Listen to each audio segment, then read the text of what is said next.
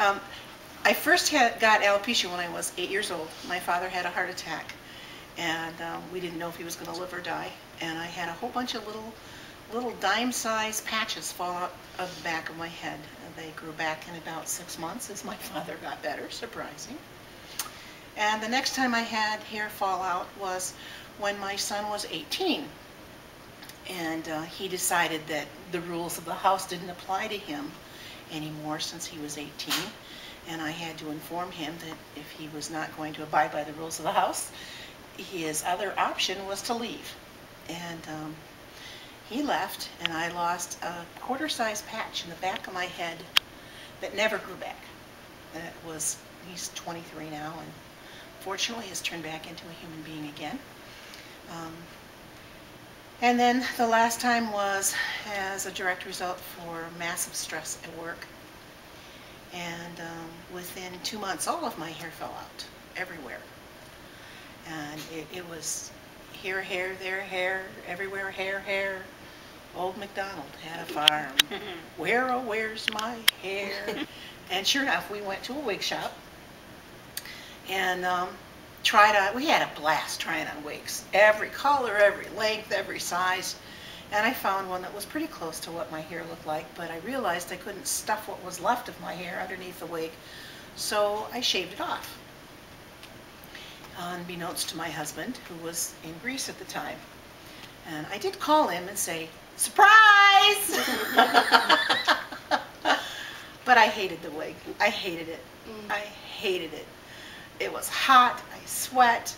I tried to put on eyebrows and got them all in there nice and neatly and put on makeup to try and make up for the eyelashes that are gone. And then, lo and behold, I'd sweat and my eyebrows would dribble down my cheeks at work. And I'd get eyeliner in my eye, and it was a mess. It was horrible. So finally I said, I'm not doing this anymore. This is miserable and uncomfortable.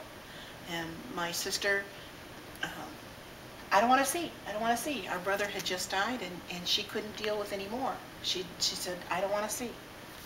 So I said, well, if you don't want to see, you're going to have to figure out what you're going to do. So she started making hats. And I have about 18 hats, which I wear in the wintertime. And after I took off the wig, I felt free. I felt free. I could deal with people's curiosity. And I could deal with even the ones who were antagonistic. Like I was in a restaurant one time, and somebody looked, and another woman said, well, at least you could cover it up. And I thought, no, I don't have to cover up my hair. I don't have to be somebody I'm not. This is who I am. And I'm okay just the way I am. So I found that people are more curious than antagonistic. A little girl yelled at me in the parking lot and said, "Hey, lady, your hair fell off." I said, "Yeah, I did. Why?" She hollers back. Meanwhile, there's people all over the parking lot there. And she says, "Why?" I said, "It's called alopecia." "Oh, okay," she says. And there was another smaller child, and the man had those baggy pants on that, you know, the guys have to walk bow-legged so that they don't show their rear ends. And he said, "Hey man, looks good on you." Said, "Thanks, dude." So, you know, most people have been good. I went on a train ride across the country, and only one person said anything, all the way from Grand Rapids, Michigan to Glacier National Park in Montana. Only one woman said something. She says, "You got to be where I was." I said, "Well, where was that?" Thinking she probably thought I was a cancer survivor. And she said, "At the point where you can't stand the wig." She said, "I was at my mother's funeral when it happened to me." And she said, I said, "That's it. I hate this damn thing." And I pulled it off and threw it across the room.